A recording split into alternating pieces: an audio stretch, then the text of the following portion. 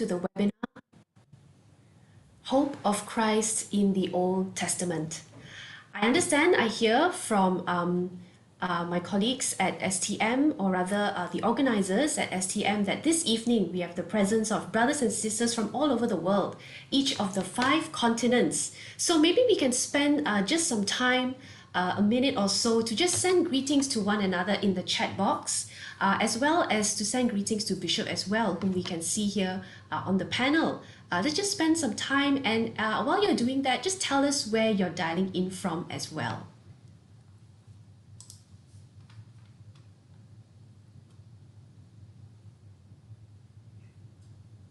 Wonderful. We have people from all around Malaysia, JB, Malacca, Selangor, from Singapore, also KL as well. Yes, from Klang, Penang, Tawau, Sabah, welcome. Cambodia, welcome. Myanmar as well, from Melbourne. Klang, Sarawak, wonderful. So good to have all of us here gathered together to learn together. From Guatemala, welcome. Penang, Instapa as well. Yes, from KL, Ipoh.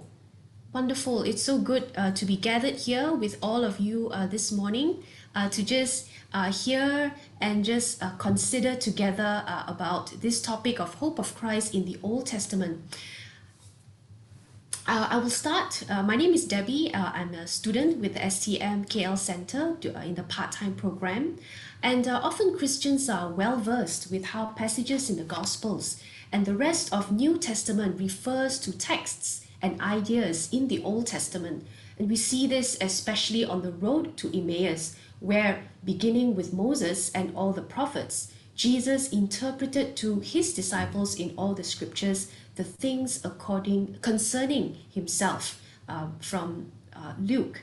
And since then, there has been many discussions, debates about how much of the Old Testament is relevant for Christians today.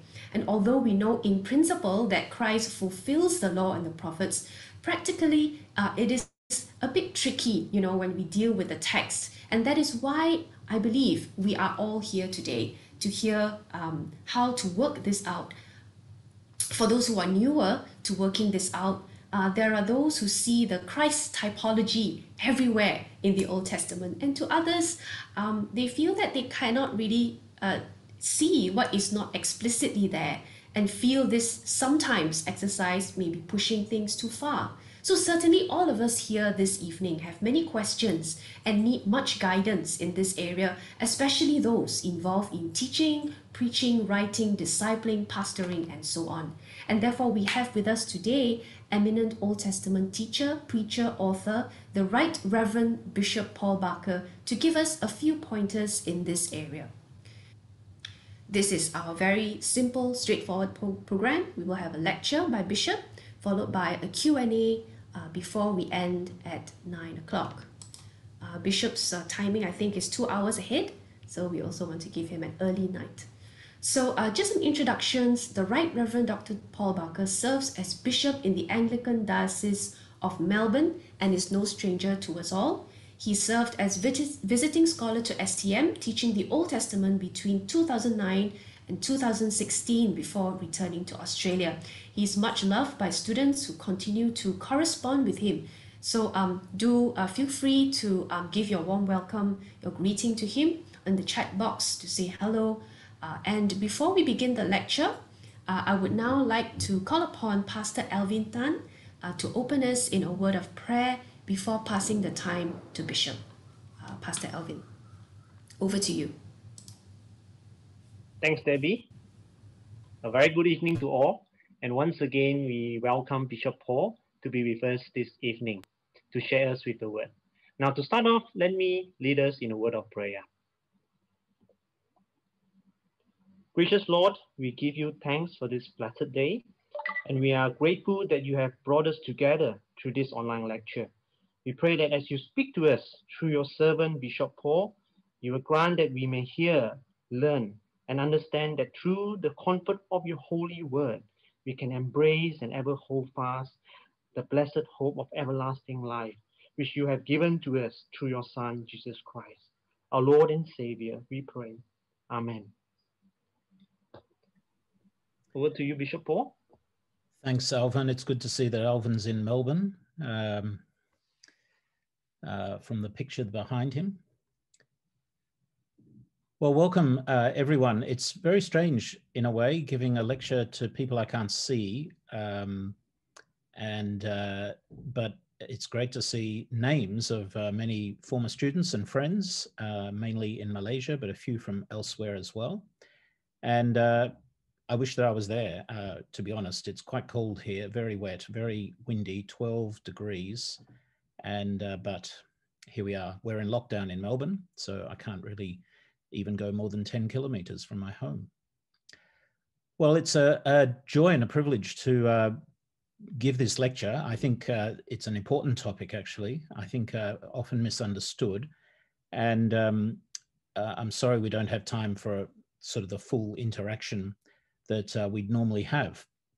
But I want to, and I haven't got slides for this, but feel free to put in your questions, as Debbie said, and we'll try and address as many questions as we can at the end.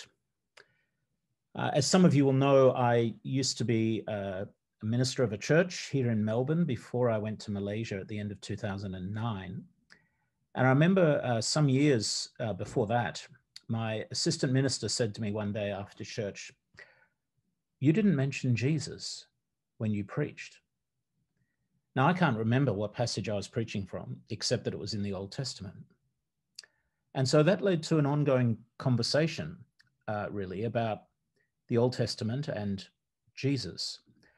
In a way, I don't think he and I differed significantly in our view. I don't think we differed much at all, really, in our view about Jesus through the Old Testament. In the end, I think our difference was about, well, should every sermon mention Jesus? And I realized when I came to Malaysia, I became an itinerant preacher. So I didn't preach in the same church every week. So when I was in my church in Melbourne before going to Malaysia, whatever that sermon was, I knew it was part of a series. And the next week I would build on it, and the next for a few weeks, through a biblical book usually. And so in my mind, I'm building up perhaps to a climax of Jesus. I remember that was part of the conversation with my assistant. But when I became an itinerant preacher in Malaysia, every week I'd be in a different church, and some of you I can recognize names were in churches that I preached in.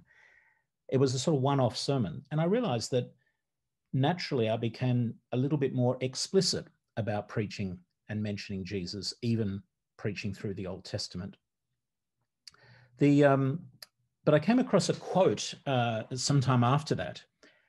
Spurgeon was a great Baptist preacher, 120 or so or more years ago in London. And he once had a young preacher come to say, "What did you think of my sermon?" And Spurgeon said, "Well, you didn't mention Jesus." And it reminded me when I read this quote of Spurgeon that of the conversation I'd had with my assistant some years before. And Spurgeon and the person said, "Well, the passage doesn't talk about Jesus." And Spurgeon's comment was this: "Don't you know, young man, that from every town and village and every hamlet in England, wherever it may be, there is a road to London?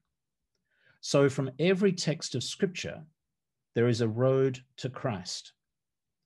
And your business is, when you are preaching this is, what is the road to Christ?" And Spurgeon said, "I've never found a text that did not have a road to Christ in it. And if ever I do find one, I'll make sure there is a road." Now, I think he's right. There is always a road to Christ. But what I want us to do tonight is to think, if you like, a bit more nuanced about what is that sort of road or roads, and how and to what extent do we see Jesus in the Old Testament. Already we've heard briefly mentioned the passage from Luke 24, where Jesus on the road to Emmaus explains that from the Scriptures how it points to him. And it's not just that it points to him as a person, but rather that it does that in a bit more detail, let's say. The verse 24, Luke 24:27 says, Then beginning with Moses and all the prophets, he interpreted to them the things about himself in all the scriptures. But that's at the end of a conversation where he's spoken about what the prophets have declared, the Messiah should suffer and enter his glory, as well as the hope of the nations being the crucified and risen Jesus. So it's not just a sort of vague idea of Jesus, but rather something a bit more specific.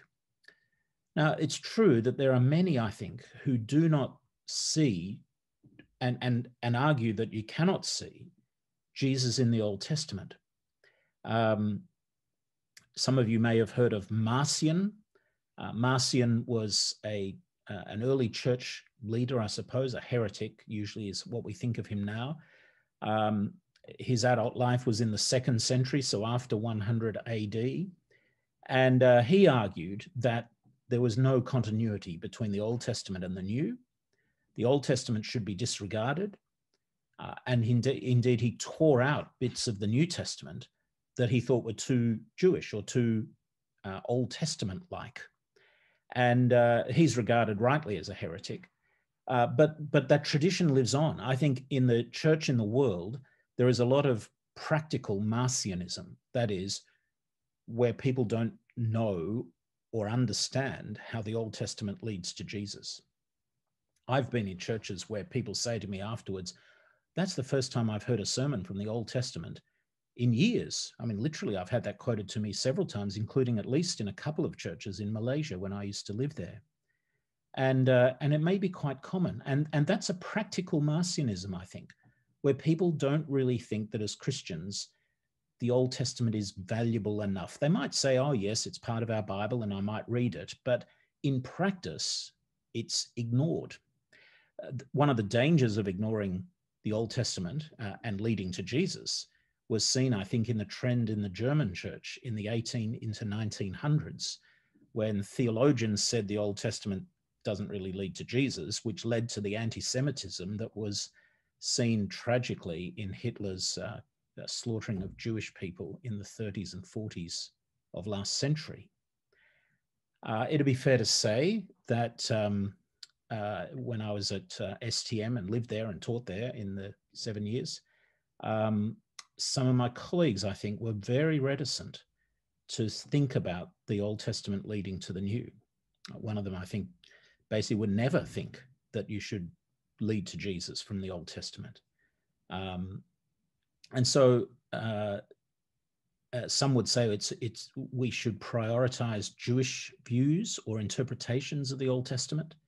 So periodically in academic places, colleagues, students, other lecturers, whoever might say, but what do the Jewish people think? Because that really, and what they mean by that is because that really is the most important thing, their interpretation.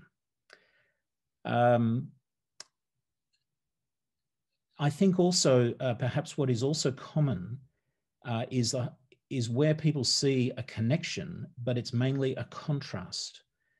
The language that's used of this, if this is foreign language, don't worry, but dispensationalism sees the Old Testament as law and obedience or disobedience, and the New Testament, almost new, brand new, being grace and faith. And so dispensationalism sort of structures the view of the Bible as the Old Testament has a very different way of thinking about issues of salvation and how God relates to people. And then Jesus overturns all that almost entirely with a system of grace and faith.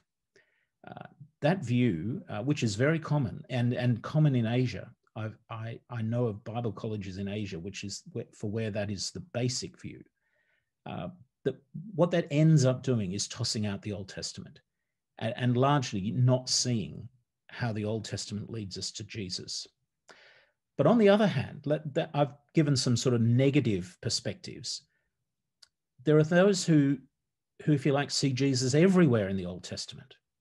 I can't remember where this was, but it was in one of my preaching classes somewhere, maybe not in Malaysia, you might be pleased to know, although some of you from other countries, but where, tragically to me, the preacher got up and his text was Psalm 23. The Lord is my shepherd. David is speaking about Jesus. And I thought, really?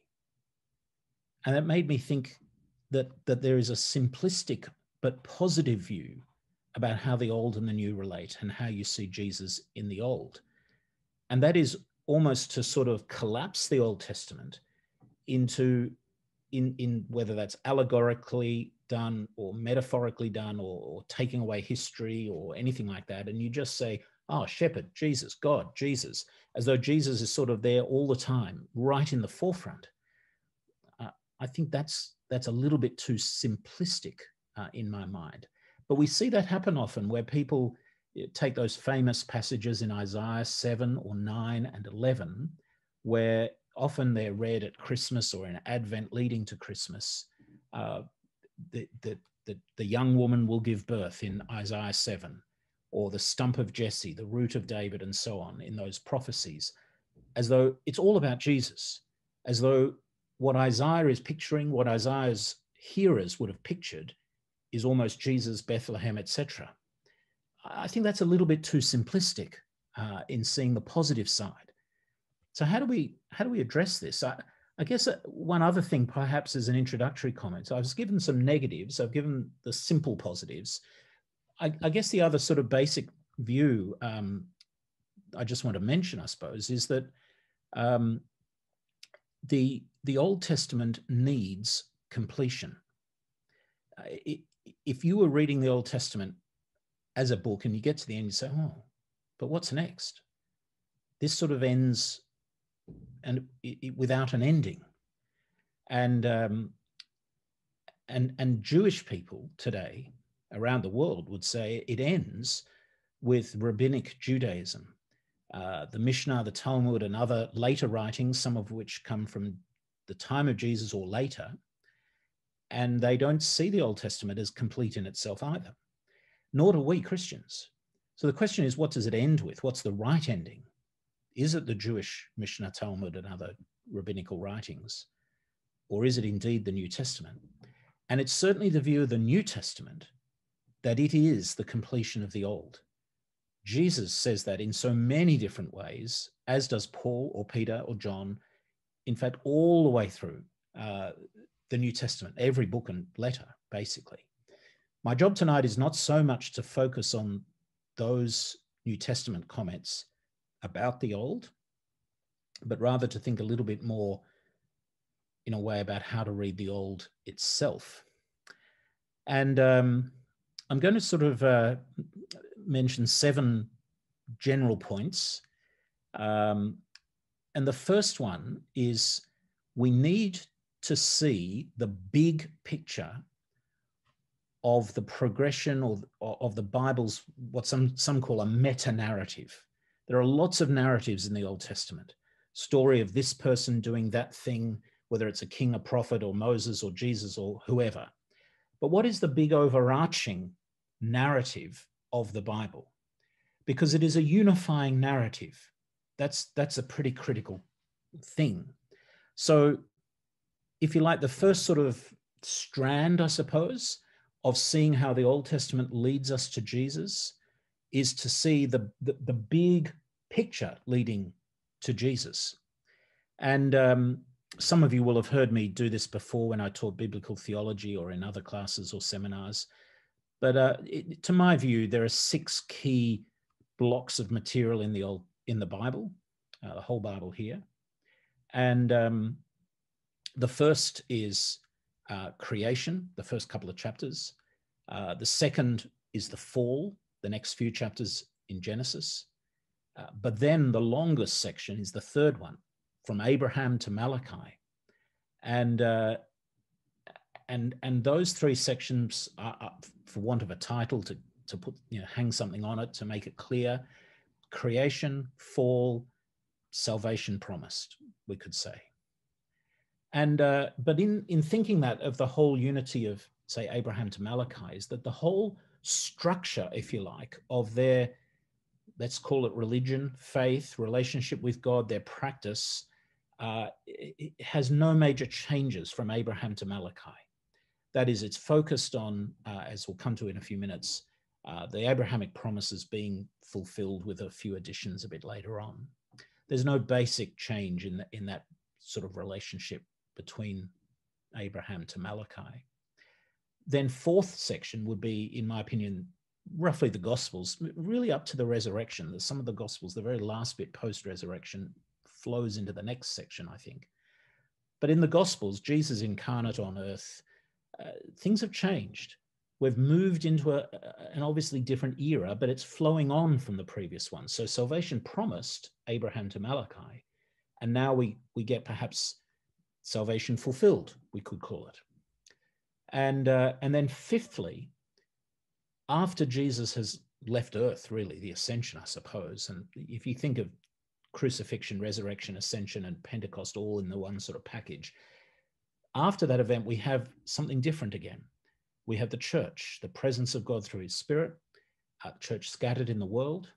And so from resurrection to return, something like that, here is salvation lived, but it's also proclaimed. And I use that title because there's a sort of now and a not yet. Now there are people like you and me and the early followers of Jesus who have embraced the salvation that Jesus fulfills on the cross. But it's still being proclaimed because there are people who are not yet embracing that. So we're living, in a sort of, in between time. And then the final section, maybe really the end of Revelation, to match the first couple of chapters, you've got new creation. So the new Jerusalem, everything perfect, sinless, all those sorts of things. I think that's a helpful thing to get a picture of the Bible as a whole. It's easy to remember. If you like symbols, I haven't got a blackboard here, obviously, but a big tick for the first one, creation, everything's perfect. A cross, bad, failure. The fall, Genesis 3-11, let's say. An arrow looking forward, say for Abraham to Malachi, because it's promising something. And then maybe the cross, as in not a cross for bad, but a cross for the crucifixion for Jesus. And then you're looking forward again in lived and proclaimed, and then a big tick at the end. If that's helpful for you, run with that. It does seem to me that key to those 6 sections are differences in the way that God is present with his people. Perfectly present in the first section, in Eden, in creation section, no sin, God and people in the garden together. Expelled from the garden, so a gap between them in the second section.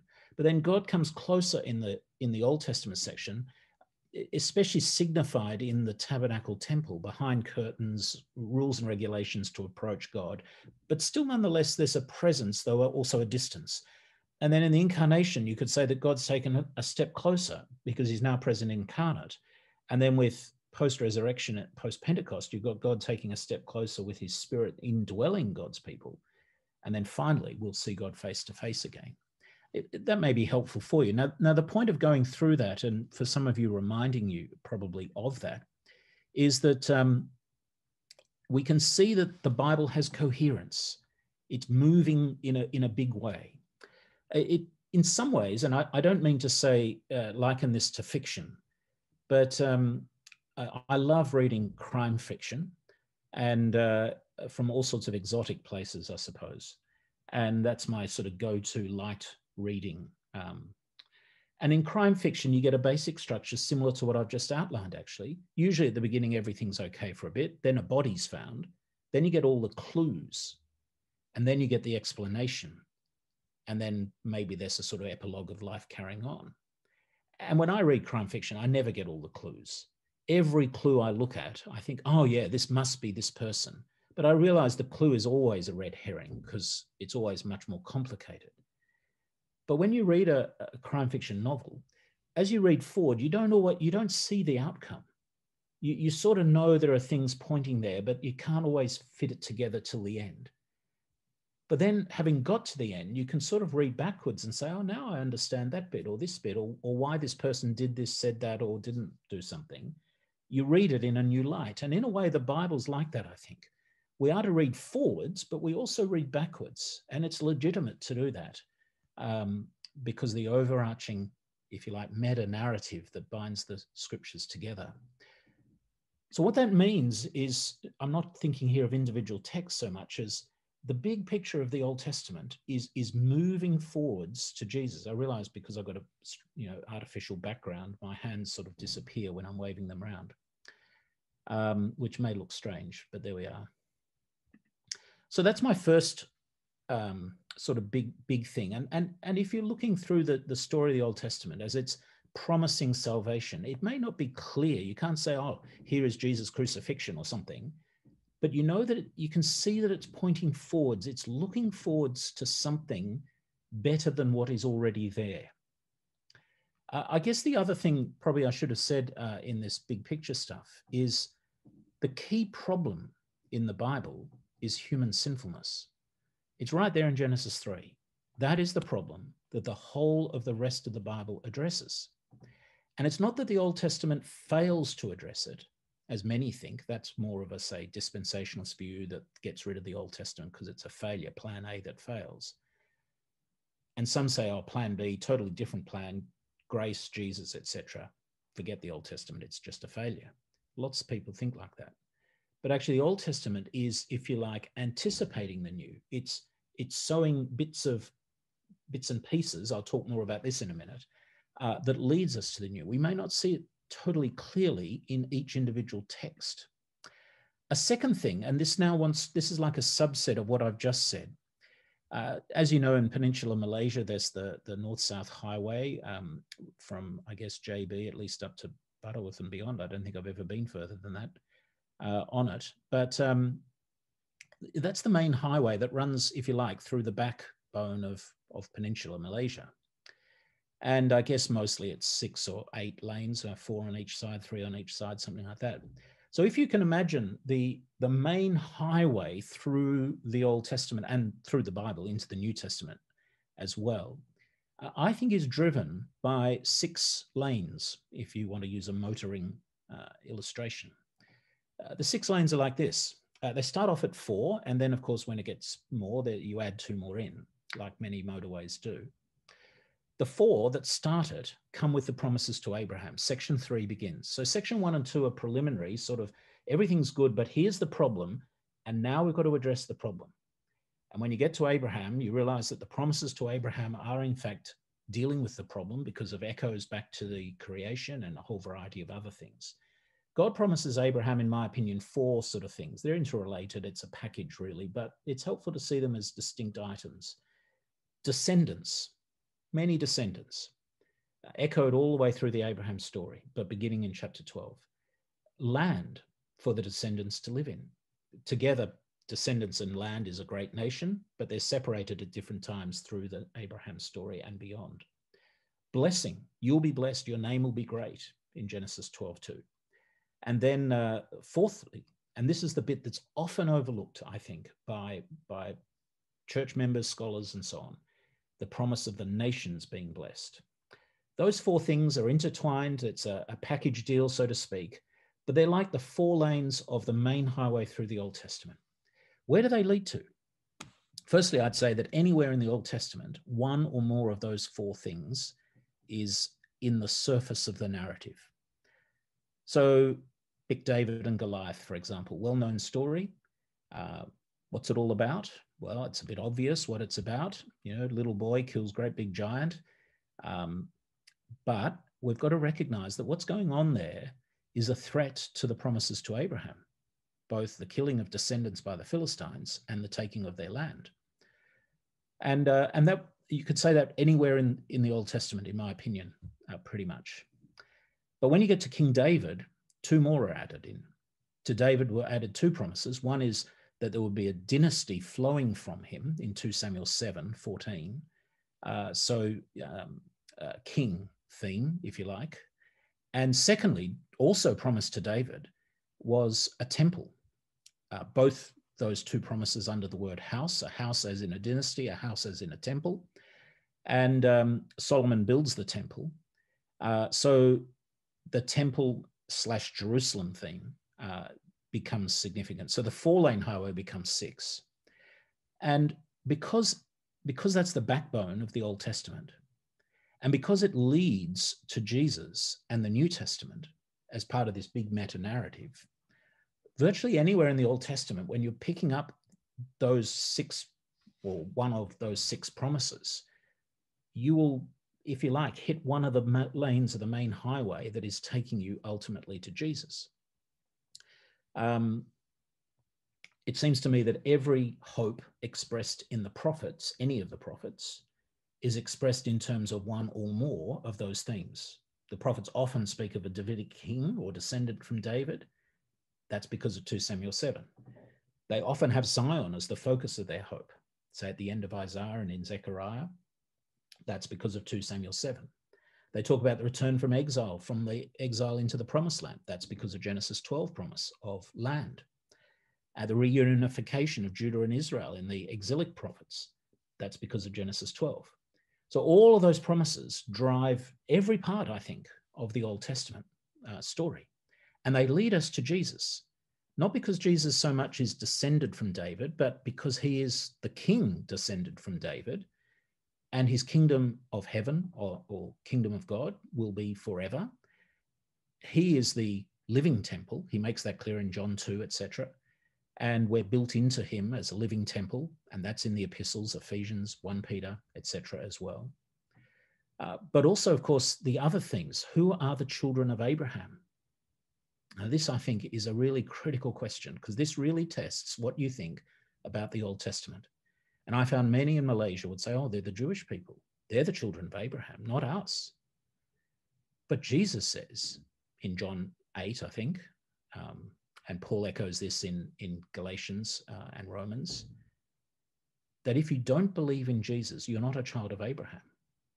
You're actually a child of the devil, Jesus says. I mean, pretty strong words, aren't they? So the descendant promise of Abraham leads us to believe in Jesus. We are the true descendants of Abraham. The land promise, it's so interesting. It's so important in the Old Testament, but in Jesus, it's not important in the same way at all. But he speaks for all the time about the kingdom of heaven. That's, if you like, the land. And again, the epistles like Hebrews 3 and 4 talks about, make sure you don't miss out on the eternal rest, not thinking of the land of Joshua so much as the heavenly land. And the New Jerusalem at the end of Revelation picks that up. And blessing, of course, is transformed in Jesus.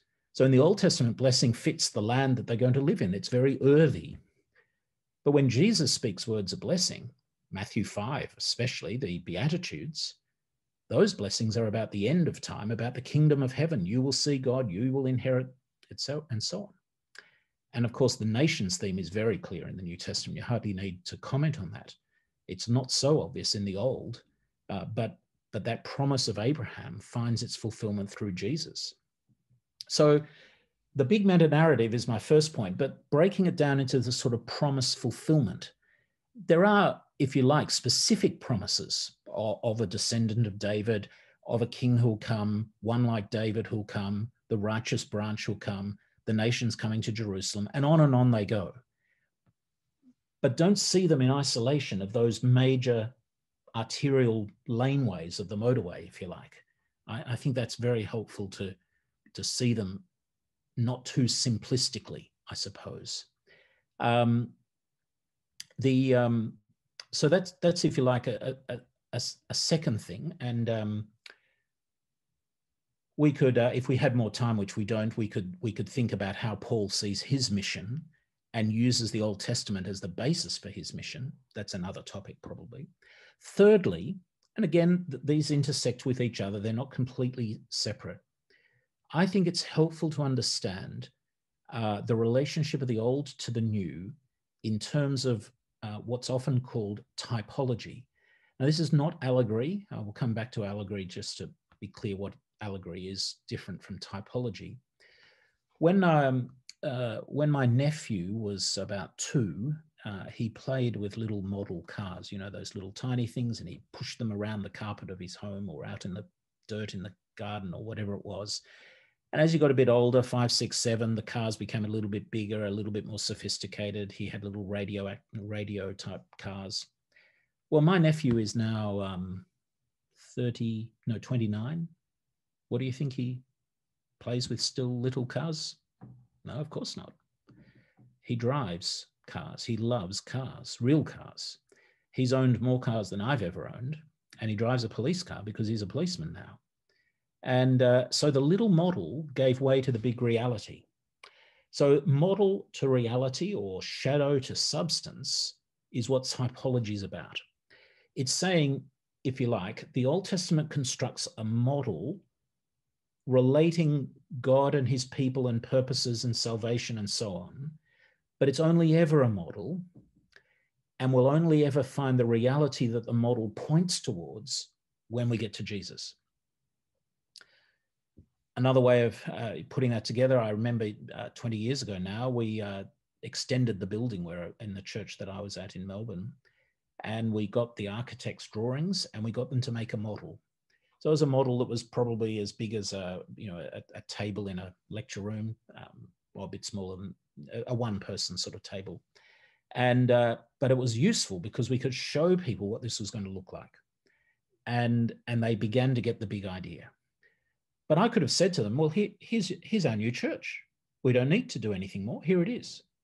But we couldn't fit in it. The model's only 4 inches, 6 inches high or something. The model was for the purpose of the ultimate reality. And that's what the Old Testament is. It's a little bit like a model car that lacks the engine. It has a structure of relating to God through sacrifice, the character of God, human kings, and so on. It has laws, but it lacks the engine to drive it. And when you get to Jesus, you get the reality, which has the engine of power to drive it. The Old Testament keeps knowing that whilst it set up perfect laws and make perfect promises and puts Israel into a land, they keep rebelling, they keep turning away. The promises keep being delayed or lost for a time because of the people's intransigent sin. And the Old Testament knows that more is needed, an engine, if you like. So at the end, the climax of Deuteronomy is God will circumcise your heart so that you will love him and obey him. In Deuteronomy 30, verse 6. Jeremiah puts it like, I will have a new covenant, which will be written in your heart, not on tablets of stone. Ezekiel talks about changing the heart of stone to a heart of flesh. That is something, an engine is needed to change people. And that's where the New Testament comes in. And yes, the New Testament doesn't look exactly the same because the Christians post-resurrection, they don't all go to the temple and offer animal sacrifices and so on. Things have changed. But it's not changed because the old was bad so much as the old was powerless. The old was good, looking forward to something bigger and better. The book of the New Testament that deals with this, I think the clearest, would be the letter to the Hebrews. It's not the only place. We find this all through the New Testament. But in the letter to the Hebrews, it keeps saying something better. Jesus is a better high priest, a better tabernacle, a better temple, a better covenant. It's not that the old is bad, the old is good, but the new is better. What often I think dispensationalism or other views that put down the Old Testament say is the Old Testament is bad and the New Testament is good. But what I think the Bible does is to say the Old Testament is good, the New Testament is in fact better. That's what typology is. So therefore, in the model of the Old Testament, you're going to see something that is like a shadow of the reality that comes in Jesus. We're going to see a king appointed by God, but not a perfect king. We're going to see a sacrifice, an animal one that's got to be offered time and time again, not the one perfect sacrifice made of Jesus on the cross. We see approaching to God through a temple tabernacle. We see a better approach in the New Testament. So things that are doing with, if you like, the religious structure of the Old Testament, and even to do with land in a way. The earthly land was a good land, flowing with milk and honey, of course, but we actually have a better kingdom to belong to through Jesus. The earthly land it's not a change of view, but it doesn't matter so much now. We have a better land, a better kingdom, if you like, through Jesus. So the idea of something good, but something better, that's what typology is about. And so the land is a model or typical, if the word typology, type is a strange word, we don't use it much, but think of the word typical. The temple is typical of, in a way, of Jesus, but Jesus is better than the temple of the Old Testament, because we can go through the curtain, through better blood, through a better priest, and so on. Typology is not about allegory, where we look at trivial details. So I remember an example, well, some of the examples of where people allegorize the Old Testament. One of my students preached on this once, not in Myanmar, at Megst, and preached on Elisha, the prophet, in 2 Kings 6, I think it is, where he throws a bit of wood in the river so that the axe will float, that the other prophet has dropped the axe in the water and it's sunk and he's lost it. It's a strange miracle, but so many people think, he throws in wood. Wood. What does wood remind you of? The cross of Christ. Jesus died on the wood of the Calvary's cross. Therefore, this is all about the cross, and it's an allegory of the cross. Or Noah's Ark is made of wood, and therefore it reminds us of the wood of the cross. Well, in the day of Noah, they wouldn't make a boat out of anything else. And Rahab's scarf in Joshua 2 was red, and of course, red is Jesus' blood. They're trivial things, and there's no control over that sort of, if you like, link. I would reject all of those to a degree. I think Noah leads to Jesus in a bigger way because it's an act of salvation and judgment at the same time. But we're picking up the bigger themes rather than the trivial thing of wood. I should say that Marcion, who I said before was a heretic, what was good about Marcion is he saw this is not allegory. It shouldn't be interpreted as allegory. But others like Origen and Augustine and others who were, if you like, better theologians, they nonetheless thought, well, we know the old and the new need to relate, and a way of doing that's allegory. So if you like, the means justifies the ends. We don't mind allegory. I think we've got to be very careful on allegory, and typology is not that. Typology, I think, should be governed by what the New Testament shows us of the links, by and large, and keep to the major, if you like, themes of sacrifice, temple, king, land, big picture stuff, not just little things like red and wood. There is, though, this is the fourth point. So I've talked about the big meta-narrative. I've talked about promise fulfillment. I've talked about typology. There are times, though, when the Old Testament is in parallel with the New. Typology is where the Old Testament shows you a good thing, but the New Testament's bigger and better. Analogy shows something in the Old Testament is, if you like, the same as, or in parallel, or similar to what's in the New. This mainly occurs in the relational ideas of Israel, God, church, and Christ. So Israel is the wife of God at different times in the Old Testament. Church is the bride of Christ.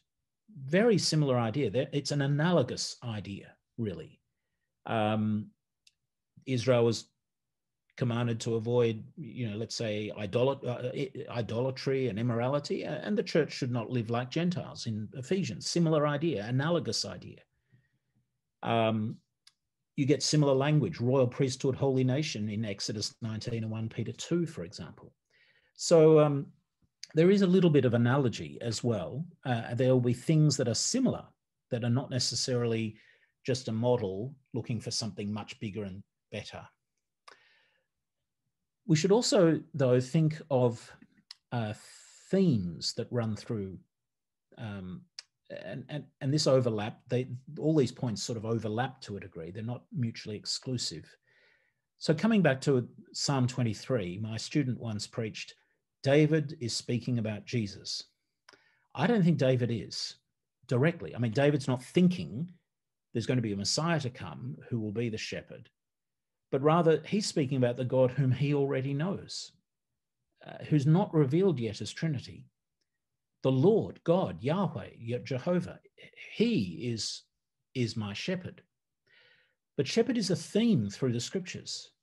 So if I'm preaching on Psalm 23, for example, or I'm reading it, it's not a prophecy, it's not a prediction of Jesus, but rather we see that, if you like, the Lord being my shepherd is best of all seen in Jesus, the Good Shepherd, laying down life for sheep. So I'm just trying to nuance this a little bit. Sometimes people think that if we've got to find Jesus everywhere, and therefore everything is like a prophecy, and that's a quick jump. But rather, I think we've got to see the Old Testament is like a slow flowing river that leads us to Jesus through a number of twists and turns. So the kings of Israel at different times were meant to be shepherds. And Ezekiel, for example, rebukes them in Ezekiel 34, the bad shepherds. They've led the people astray.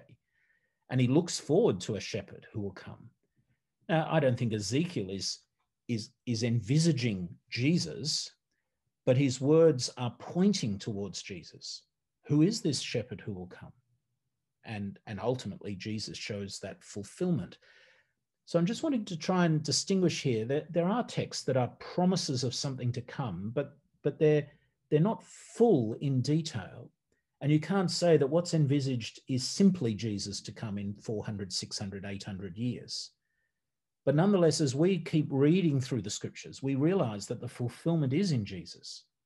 I think, for example, there's the promise of the prophet like Moses, made in Deuteronomy 18 and in Deuteronomy 34, when Moses dies, it says, to this day, a prophet like Moses has not come. When Elijah comes as a great prophet in 1 Kings, there's a lot of similarity with Moses. He goes to Horeb, and there's words and deeds that he does that are very similar. He doesn't die, but he disappears in an unknown place across the Jordan. Moses' burial place is unknown across the Jordan. That's sort of, you'd have to say Elijah is a prophet like Moses. But that doesn't mean that he's the end of that idea. Maybe the other prophets, Isaiah, Amos, to a degree, they're like Moses. The miracles and things that they did, Elijah is a bit different, and Elisha with him, as Moses had, if you like, elements of miracles in the plagues against Pharaoh and the Red Sea and so on. Other prophets less so. But there is a sort of climax of the theme, if you like, that comes to Jesus. It's not just prophet like Moses, bingo, Jesus. Think in terms of where does this lead to? How would the people of the Old Testament understand this? And where does it lead to in the long motorway that runs through the scriptures? So what I call longitudinal themes, there are lots of themes that run through. I've talked about shepherd and prophet, but there's themes of mercy and judgment and character of God, and even temple, which we have talked about typologically. Sixthly, that means we come to think about New Testament references. And clearly, of course, when the New Testament quotes something in the Old Testament, we think, oh, well, bingo, here is something in the Old Testament about Jesus. But we need to think carefully, because the New Testament does that in various ways. It's not all the same way. It'd be fair to say, I think, that every time the New Testament quotes the Old, it is quoting the context that's in the Old, not just the verse. I apologize, I don't know, for example, the Malaysian national anthem, but when I use this illustration in Australia, I would say, Australians all, let us rejoice. And everybody knows that's the national anthem. So the opening line implies the whole, if you know what I mean. If I say the Lord's my shepherd, we don't just think of that idea, we think Psalm 23. My God, why have you forsaken me? Jesus is not just plucking out a few words out of context. He's actually implying the whole psalm, it seems to me. And the New Testament does that time and time again. So what we need to think about is what then is the use? I mean, Psalm 22 is not a prophecy or prediction of Jesus. It's David's lament at the plight that he's in. What Jesus is doing is recognizing that his plight on the cross has parallels to Psalm 22, and that he uses the psalm for expressing his own lament, if you like. So it's not prophecy prediction. Another one that is often, I think, misunderstood, Matthew 1 speaks about Jesus Emmanuel, because the young woman will bear a child and God is with us. You know, the passage we read it every year at Christmas. So King Ahaz, worried about the enemy approaching, checking the water levels in the water supply outside Jerusalem, is told by Isaiah that in 750 years' time, Mary is going to give birth to Jesus, so everything's okay. Doesn't seem to cheer me up if I was King Ahaz. What's being said to Ahaz is that before a young woman gives birth, people ponder who the young woman is. Is it one of the king's wives, or Isaiah's wife, or who? In a way, we don't really need to know who that is. But before this presumably known woman gives birth and the child is weaned, your enemy will be gone. God is with you. Matthew's not saying that Isaiah's words to King Ahaz are simply a bland, simplistic prediction of Jesus coming in 700. That's no help to. Like, you imagine the Assyrian army is bearing down on you, about to destroy Kuala Lumpur, Penang, or Kuching, or wherever you might be, and you're told by a prophet, don't worry, in 750 years' time, Jesus is coming.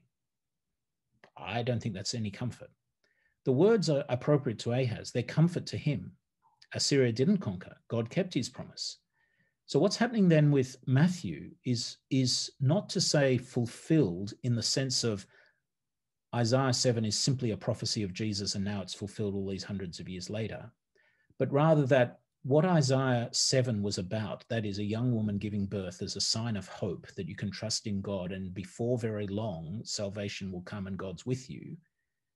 Jesus fulfills that in an even bigger and better way.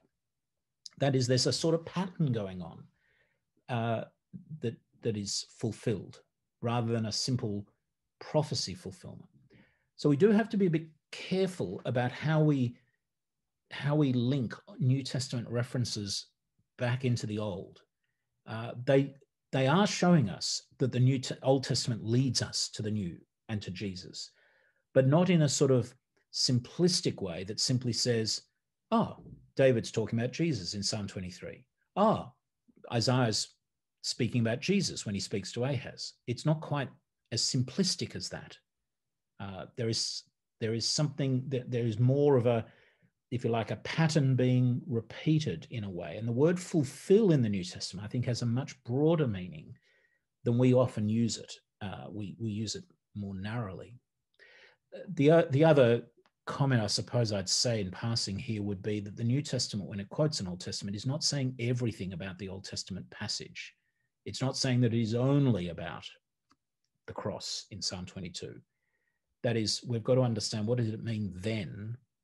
And then where does the Bible story lead us to, leading to Christ, and how's it used? My last of 7 sort of points, and then I'll make some summary things at the end, is we do know there are lots of differences between the Old and the New. If there weren't any differences, nobody would be debating, in a way, the relationship of the Testaments and where the hope of Christ is found in the Old Testament. There are differences. You Malaysians, of all people, love the fact that you can eat pork, for example, but you couldn't if you lived in the Old Testament. We don't have to go to temple festivals in Jerusalem.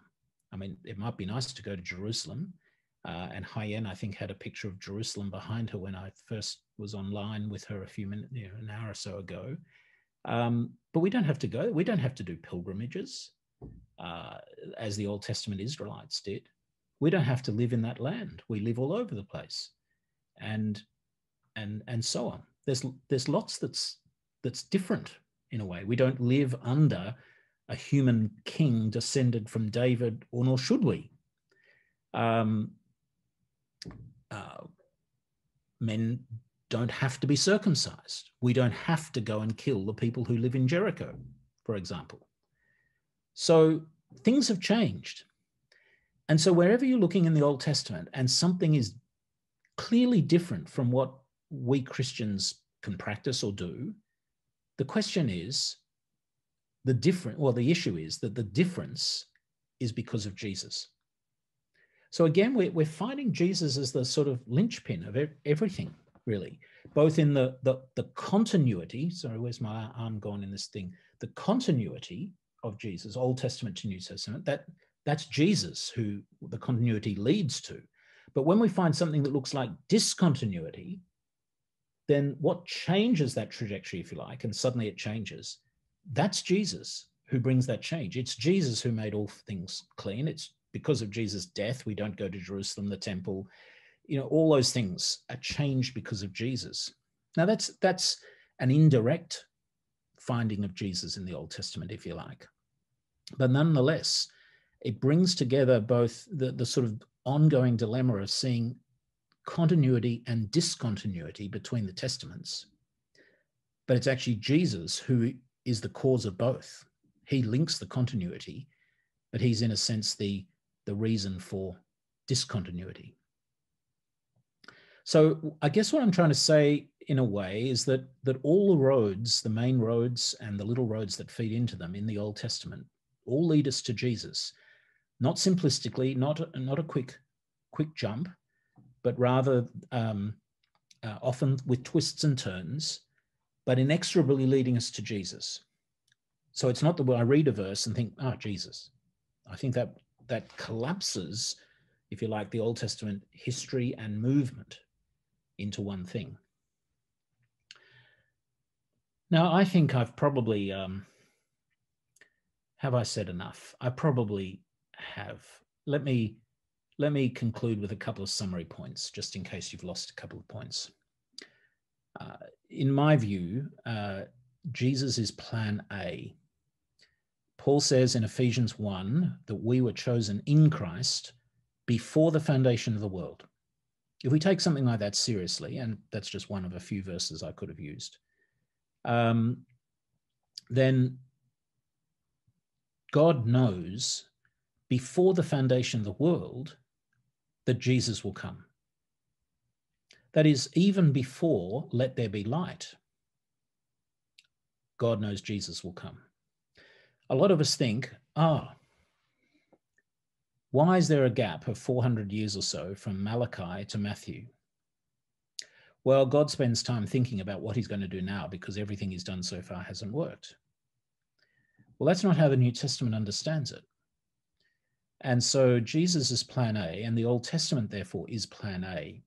It's a good model without the engine, let's call it. And the engine comes last, and that's Jesus. There are differences, but that's because a model is always going to be different from the reality, basically. So maybe I'll finish, maybe what I haven't stressed enough is, there are clearly prophecies of somebody to come, something to come, a servant, a king, a prophet, less so a priest. We often use the word Messiah and think of a promised one to come. But actually in the Old Testament, the word Messiah is more often than not used of the king of the day, David in particular, but Saul as well. And I think what happens then in the Old Testament, as the story keeps going and you don't get to what you're hoping for, then the hope of the Old Testament does get pushed out a little bit further and a little bit further, not sort of mathematically further so much as it's not imminent. I think if you read, say, you come to Joshua, you sort of think, here we've arrived and all the promises are being fulfilled, but you realize actually as Joshua unfolds, that's not true. And it goes down in Judges. And then when you get into Samuel Kings, you think Saul's not good, but David, he'll be it. He's the one. And now we're going to get the full, oh no, he's not. And Solomon's pretty good, but not that good. And no other king even rates to Solomon until you get to Hezekiah and Josiah. And then it goes downhill again. So the Old Testament story is like waves in a way. It sort of rises and falls, but it never gets to where it's meant to be. And as the longer that goes on, the more clearly we see the lack of the engine and therefore the need for Jesus at the end, who is the engine. Well, that's probably enough from me, I should think. And it's a bit after past, so we've got about 25 minutes, I suppose. And I'll hand over to Debbie, I think, who's I haven't seen questions, but Debbie's going to Sure. warn me. Yes, thank you so much, Bishop. I think you have shared a lot. I've taken a lot of notes. I'm sure that's the same for many people this evening, and the questions are beginning to come in. So I'm going to give some time to all of us to check out the Q&A box. There are already a few questions that have been strongly upvoted. Keep them coming. And I think I will go on while I give you time to just ask a simple question to Bishop as you all vote as well as put in the final touches to your question. I think the question is, you talked about the promises, the 6 lanes. Are all these promises fulfilled in Christ fully? Or should we expect that, something's going to happen to the land, and we see things happening in the past couple of decades, few decades, and many people have been very involved in world affairs. So what do you think? Are all promises that you mentioned, the 6 lane, are all of them fulfilled in Christ? Yep, they're all fulfilled in Christ, and they'll be, if you like, fully fulfilled in the return of Christ. It's only when he returns that we the New Jerusalem is brought down from heaven. You referred to the land in particular, and Jesus makes it clear that the earthly land is of no theological consequence anymore, out of the model.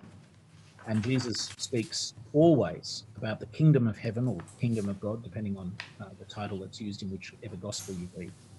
And that's the land that matters. And that transition changes really with the resurrection, where Jesus says, go to the ends of the earth. But he doesn't say bring people back to the land. Paul never says come to the land, make pilgrimages. Never, never. It's astonishing to me, the change.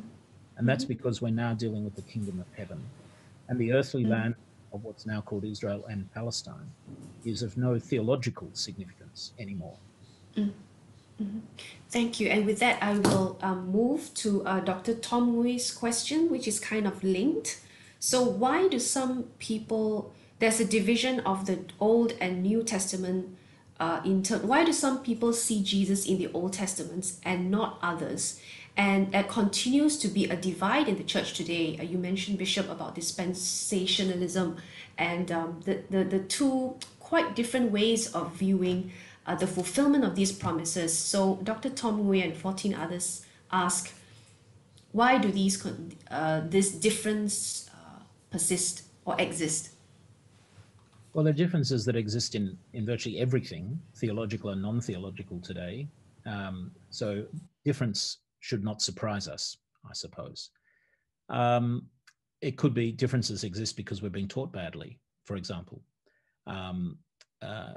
or a whole range of things. I've tried to point out that there is continuity and discontinuity between the Testaments. In the New Testament, you can find verses where Jesus and or Paul say, I've come to uphold the law, and others where, we've got a new law, a new covenant, etc. That is, you can find little verses or bits of verses that say nothing's changed, or you can find bits that say it's all changed. And so we have to be careful, I think, in that. And because of that sort of continuity, discontinuity, I guess it's partly how do people weight that. But it seems to me that Jesus' words and Paul's words overall are very clearly in the line of continuity, that the old leads to the new, right from the road to Emmaus, but in all over the place as well. I mean, Jesus to the Pharisees time and time again. So that seems to be the right way to read it, I think. And as I said earlier on, I think it's legitimate to read both forwards, that is from old to new, but also backwards again. That's not an illegitimate thing to do. Thank you for that. Okay, next is by Brother Christopher Rao. He asks, what is the criterion to identify the typology of Christ? How do we know what these types are? What would be some of them? Yeah, my view is a bit cautious on this, and there is some debate amongst theologians. My view would be that we are legitimate. It's legitimate, of course, where the New Testament uses typology, we can do the same. So on the themes of covenant, priest, sacrifice, temple, land, Melchizedek to Jesus, Moses to Jesus, Joshua to Jesus, David to Jesus, those links you can all find at different points in the New Testament at a typological level. So I think they're all legitimate. Flood and baptism, for example, in 1 Peter 3. The return. Um, uh, so I think my view would be that the New Testament gives those to us. There are some who would say, well, the New Testament gives us some, but there would be others as well. Is Joseph, for example, in Genesis, is that Joseph a type of Christ, a model of Christ? And I would say, well, the New Testament doesn't give us that example, so we need to be cautious. And I think we need to think, are these big themes and big issues with Joseph rather than trivial things? And so, you know, I'm not as convinced about Joseph, but some are. But basically, keep in typology, keep to the big things, people, places, institutions. Basically, that is, you know, temple, Israel, church, priesthood, kings, kingship. Keep to the bigger things if you're unsure. So many of us, we find this very helpful, and I think many of us want to know more. So there are quite a number of participants who are asking for books, resources, reference books that could be used when preparing to preach from an OT passage, or just to help us to think through this topic. Recommending books is always tricky because everybody reads at a different level. At a simple level, some of you might be helped by, say, Vaughan Roberts, God's Big Picture, I think it's called. He puts things in, I think, straightforward language that's useful. He doesn't cover everything of what I've talked about, but it'll help you get the big picture, the big promises, the links between the testaments at a much more sophisticated level. And this really, you know, it is a harder book to read, and probably, you know, somebody who's not done theological study might find it tricky. It would be Sidney Gray Darnas's book, The Ancient Text and the Modern Preacher. He's thinking a bit of preaching then, in particular, but I think he draws together the key points pretty well. Graham Goldsworthy, an Australian now, quite an elderly person, has written a few books about. I don't have my file open quickly here. Let me speak while I try and find it. He has a couple of books that do it. I find Goldsworthy's not quite straightforward reading sometimes. So some may find him a little bit harder to read. Here we are. Let's see what else I've written down here.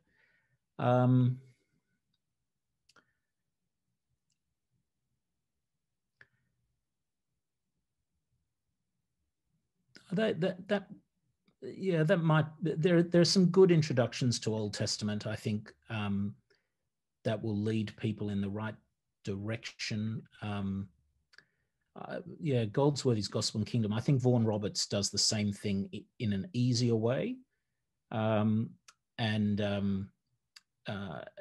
Goldsworthy more fully does it in, the whole Bible, finding the whole Christ in the whole Bible, something like that. I've opened, that's the wrong file. Anyway, that's probably, here we go. This is a better, I think people like Chris Wright are good and clear and readable.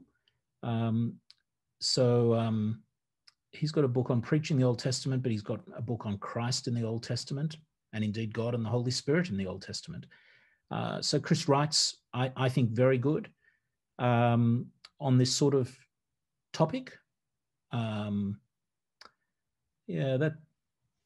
I mean, there are lots of other things around. I don't want to inundate you with books. Edmund Clowney, Preaching Christ in All of Scripture. That's not a bad book either. Goldsworthy's book, a bigger book, is Preaching the Whole Bible as Christian Scripture. Yeah, that'll do. Thank you so much, Bishop. I'm just going to combine two questions over here. Daniel asks, is preaching Jesus in and through the Old Testament the same as preaching the gospel through the Old Testament? And Reverend Vijayadas Das asks, should I include my sermon by pointing to Jesus if I choose an OT text? So yeah, is preaching Christ in the same as preaching the gospel through the OT, and should we do it? The gospel's about Jesus, so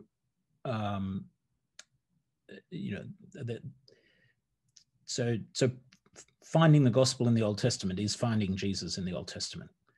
The words are not synonymous exactly, but you can't have one without the other. I think my own view of preaching the Old Testament would be, it depends where you are, whether you're going to refer to Jesus every time in a sermon. I think that was the second part of the question. So if I'm preaching a series in the same church, for example, through the Old Testament, I may choose to sort of build up to a climax. So I recall some years ago preaching a series through the early chapters of 1 Samuel. The leadership of Eli was bad. They were looking for a king. They were wanting a king. They end up with Saul.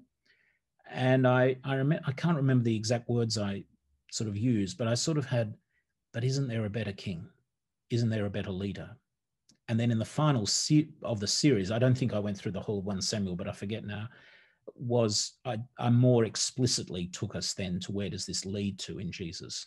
But I was trying to hint at that in the earlier sections. But if I'm preaching one sermon in one place, as a visitor, I think I have found that I should be more explicit, leading to Jesus. But I don't want to do that in simple ways. I've heard so many sermons that sort of expound an Old Testament passage and then say, so what does this all mean for us? Well, in the end, we need Jesus who dies for us and we're forgiven and therefore we should trust in him. And it's almost like a little, formula to add on the end. What I've tried to sort of show in the different sorts of things here is that text will lead us to Jesus down slightly different routes or different lanes of the highway through different twists and turns over time, not quickly jumping necessarily. And we should let the text direct us like a GPS to Jesus, if I can put it like that. Thank you, Bishop. The next question is quite a practical. Let me just give one other example. Yes. I remember, I can't remember the text that I preached on, but it was something like a warfare text in the Old Testament, something like that, something that we wouldn't do in practice today. And I have a feeling I might have begun this on, we know Jesus said, blessed are the peacemakers. And I just sort of commented on that. So what on earth are we doing with a text that says, go and kill all the people of Jericho or Ai, whatever it was? So what I was trying to do there was show right from the start the difference between now and then. In fact, I think I've also begun a sermon once. We all eat pork. So what are we doing with this text that says you can't? So, that's another way of leading us to Jesus, if that makes sense.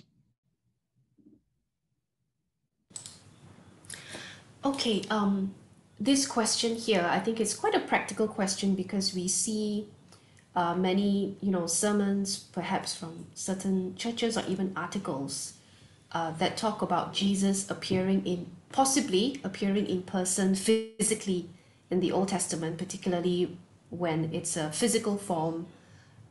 Maybe, some people say that the Trinity, visited Abraham, and maybe the angel of the Lord was Jesus in person and so on. What is your view on that? Has Jesus ever appeared in person, physically in the Old Testament, interacting with God's people? I would say no in the sense of physical being incarnate, because the incarnation begins at Bethlehem.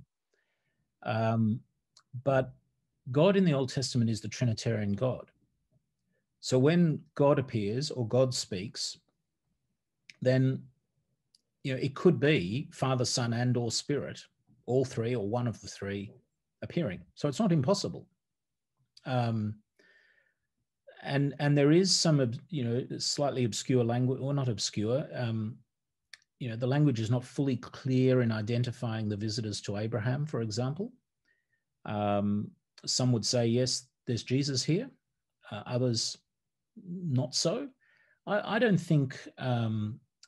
I think it's worth thinking what's to be gained in our understanding if we argue and are convinced that this is Jesus rather than, God, but we're not sure who of God, or an angel. That is, in the Abraham bit, I don't know. It's certainly God is there. Whether that's Father, Son, or Spirit, does that matter? So I don't discount the possibilities of Jesus at work in the Old Testament, of course, because it's God. I mean, when the creation is made, that's God, Jesus. We know that from Colossians 1, for example, 15 onwards. So so when we see, and one of our dangers is that when we see Yahweh, God, in the Old Testament, we think God the Father. But actually, it's interesting how many references in the Old Testament that are Yahweh said, or Yahweh did, and that's applied by Jesus or to Jesus by others in the New Testament. So we shouldn't discount or separate Yahweh, God, from Jesus. But I'm not sure that there's much that's absolutely clear about Jesus appearing in the Old Testament. Could be, but I'm not sure that we gain much. Okay, thank you so much. And the final question, Bishop, before maybe we ask for some final blessing or remarks or advice for the Malaysian church and the different people here. You mentioned a bit about the discontinuity, right? And just, I think David asked, is there a passage in the OT that is not fulfilled by Christ? Maybe we can talk about or hear a bit more from you about some examples of these discontinuities. You mentioned earlier about the killing and so on and so forth. Can you share some advice for us in that area of discontinuities? Yeah, discontinuity, I think, is not particularly about a promise that's not fulfilled. The discontinuity shows that the structure of how you see the model, if you like, is different from the reality. It's looking to the reality is better, but it's different. So to pick my nephew's example of little cars when he was 2, those cars needed to be pushed. The car he drives now doesn't need to be pushed. It's got an engine. That's a discontinuity. But there's obviously a continuity at the same time. There's discontinuity with some laws, of course. We've talked about pork and so on. But the discontinuities within those things are because of the bigger changes to the better reality. What I mean by that is this. The killing of the Canaanites, let's say, which is a big ethical issue these days, we are not going to kill, Canaanites. I mean, they don't really exist particularly, but we're not going to kill anyone in the name of Christ. We shouldn't be. Why? Not because Jesus says be a peacemaker and love your enemy, but because we are not fighting for that particular or any particular earthly land. We belong to the kingdom of heaven. There is armor language in Ephesians 6 and military language here and there in the New Testament, but it's not about physical killing of people. It's about language that protects us and fights for the kingdom, if you like, at a spiritual level.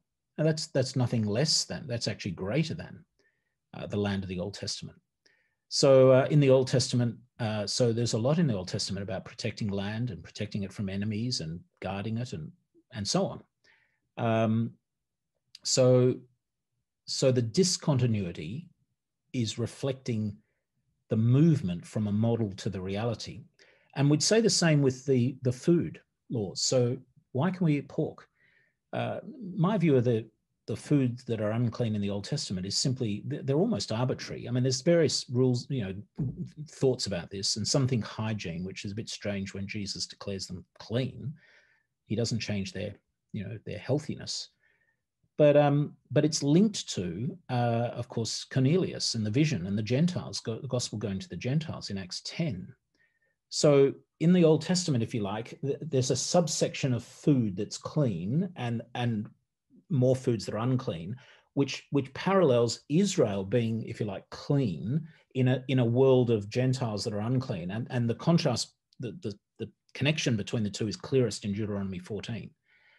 But now that the gospel goes to the ends of the world more explicitly after the resurrection, that sort of distinction, if you like, changes. Now, we are meant to be morally different and better than the Gentiles, but the food laws are not sort of part of that anymore. So it's part of the promise to the nations, to bless the nations, that sees that sort of shift and development. Even how the nations are going to be one shifts, because in the Old Testament, largely, it's a centripetal motion into the center.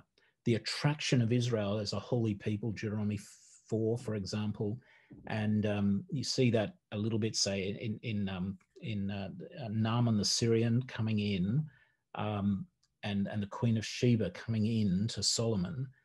But you never really see Israel go out to win the nations. They get it wrong, of course. Israel gets things wrong. But it's more of an attractional model. In the New Testament, the attraction model is still there.